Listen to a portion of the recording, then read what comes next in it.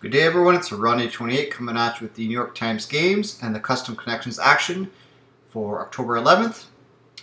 We'll have the three games, the normal New York Times games, and then we'll have a custom connection solve from Randy M and an introduction of a puzzle from Ellen Sassani. So look forward to that. Today is the next day of our clothing challenge for starting words. Today the word is stole.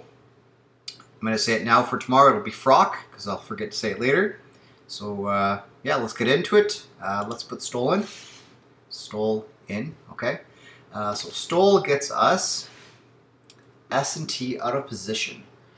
Alright, let's move those around. All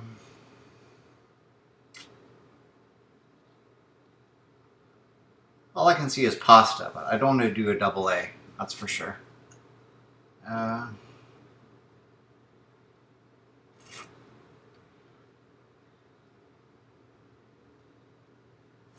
Let's try, I don't know, B. B isn't a good choice. Could pop them at the end. Like, word like first, I guess.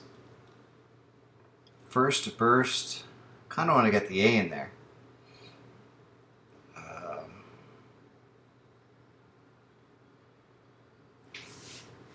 S at the end probably isn't going to be a thing.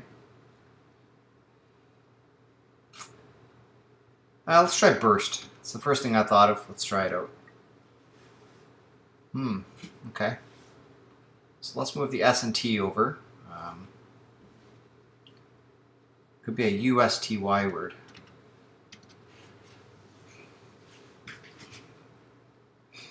Okay, what options do we have? I don't really want to lock in the S and T there yet, because then I'll be stuck in that trap. And I think there's a few here. Gusty, dusty. Busty's gone. I'm sure some people might like that as an answer, but not today. No bustiness today. Alright, so musty, dusty, gusty. Might just be the three. Dusty, gusty, musty.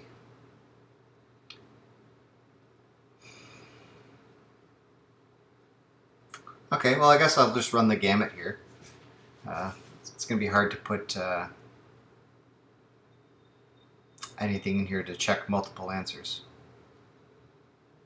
Okay. Let's just do dusty and musty. Dusty, oh gusty. Let's just go in alphabetical order. Let's go dusty. No. Gusty. There it is. Okay. Gusty in 4. Had I been in not hard mode, I probably could have got a 3, but yeah. It's the way it goes, right? Or it probably would have been a 4, because they'd have to do a test word, right? Okay. I am okay with that. Let's move on to the next puzzle, which is strands. Alright, Tracy Bennett is editing. A puzzle by Christina Everson, or I. I get called out on saying it one way or the other, so I'm just saying Christina I. That's all I'm going to stick with. Alright, October 11th, let's do it. Let's experiment. Ooh, are these lab items, lab implements?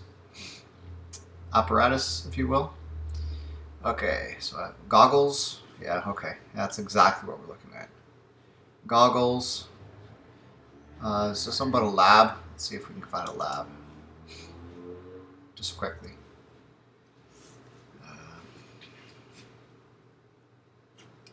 Lab. So like laboratory. Lab.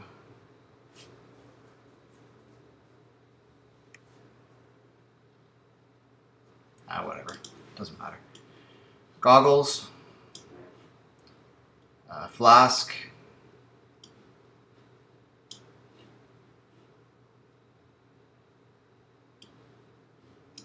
Chemical. Chemistry. Chemistry lab. Absolutely. Okay. Alright, thermometer.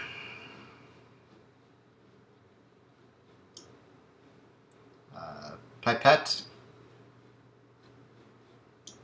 And beaker. Alright. Is it just me, or have these got easier the last couple of days? It might just be me. Okay, let's move on to connections. Try and keep these videos shorter than they used to be. Alright, October 11th, puzzle 488 by Winaloo. What do you have for us today? Nerve, splash, extra, relish, gravy, treasure, sauce, dip, dive, bonus, value, brass, frosting, cheek, swim, and savor. You can relish it, you can value it, you can savor it.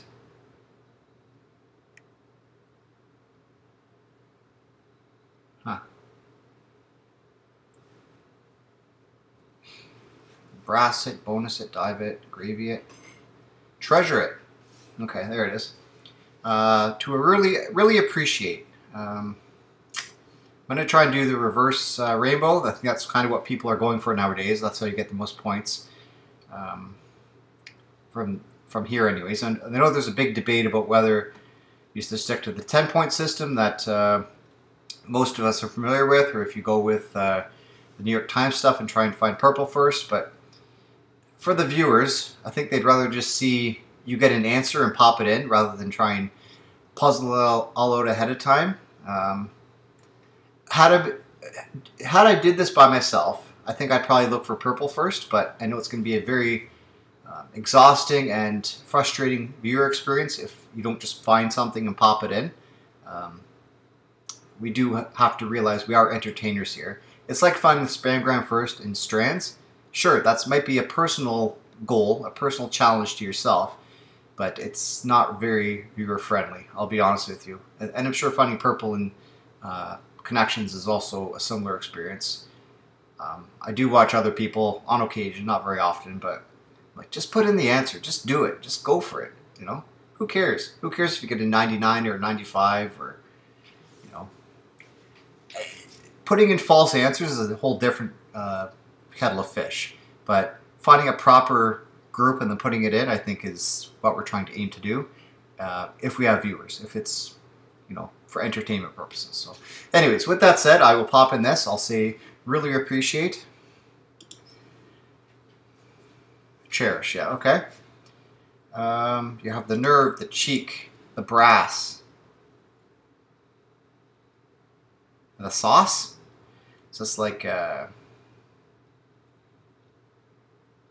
cojones? The what's that word they keep putting in here? I'm sure it'll be a different word. I think it's that Hebrew word. It's got a silent letter at the start. I'm sure that's what they'll use for it, though. But I'm going to say the cojones. The brashness. Ooh. Okay, that's not the word I was thinking of. Okay.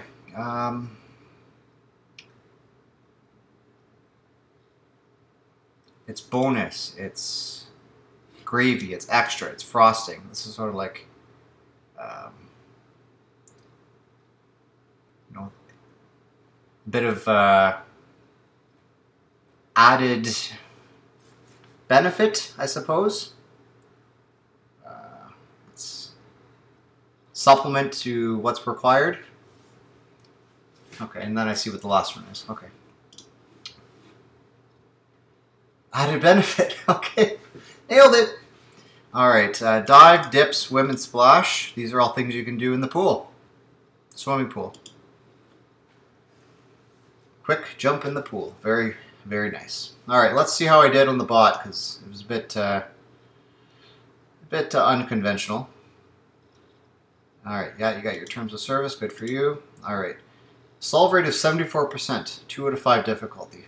Okay, well, still, I'm only part of the 18% of viewers that, as of 12:36 on October 10th, have done the puzzle, that have done it with no errors. So that's decent. It'll be interesting to see what it's like for those who record day of, to see if the number's gone down. But hey, if you check out mine, and at, you know, the day before at 12:36 Eastern Time, it's 74%.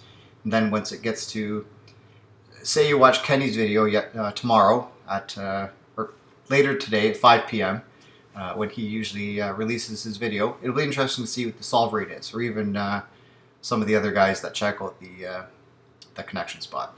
Anyways, let's move on to the custom stuff. I'll see you there.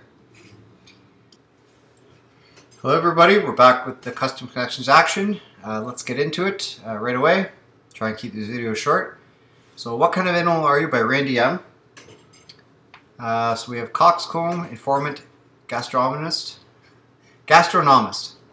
curmudgeon, snitch, diner, foodie, dasher, spoil sport, dude, gourmand, pessimist, blabbermouth, tattle, grump, and fashionista.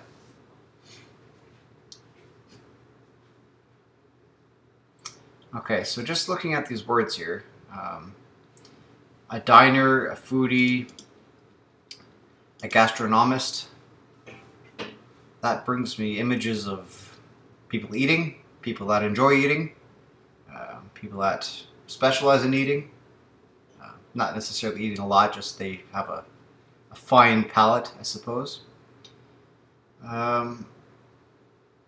Looking at these other words, I don't know, gourmand, it's kind of like gourmet. I don't know. It's not a word I'm familiar with.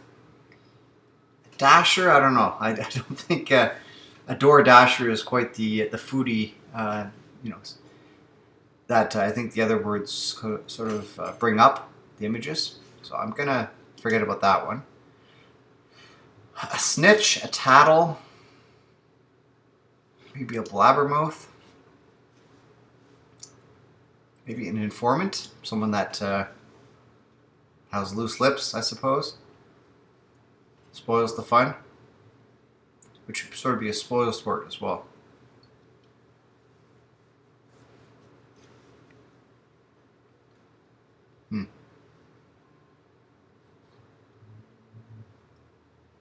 Maybe not. Okay. So a curmudgeon is sort of someone that's not happy.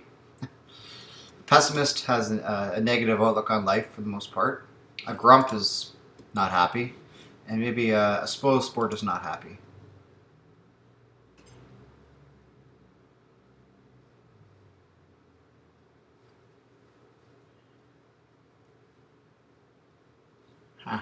Coxcomb, dude, dasher, and fashionista. A fashionista is someone who likes clothes. Dude, a dasher, coxcomb, fashionista. Well, those might go together. I'm not sure why.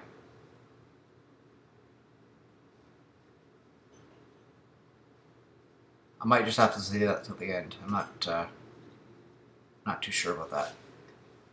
Gourmand. Alright, I'm going to take a guess here that gourmand means someone that likes to eat or really enjoys fine food. Yeah, people that enjoy fine food. Chowhound. Oh, these are animals. Chowhound. Okay, well, I've never said chowhound. Okay. So yeah, a grump, a pessimist, a curmudgeon.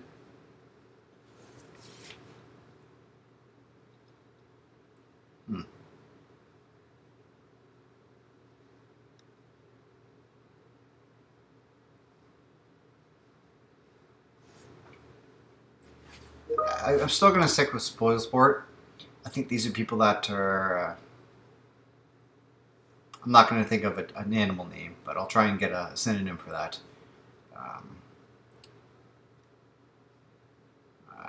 Pessimist, grump. Maybe someone that's not happy, I suppose.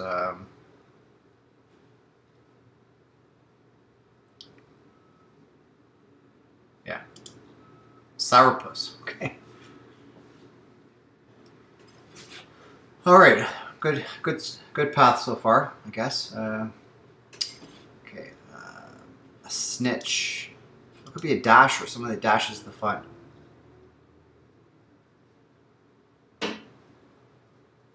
An informant. A tattle, a blabbermouth. A dasher. A dasher, fashionista, dude, and coxcomb.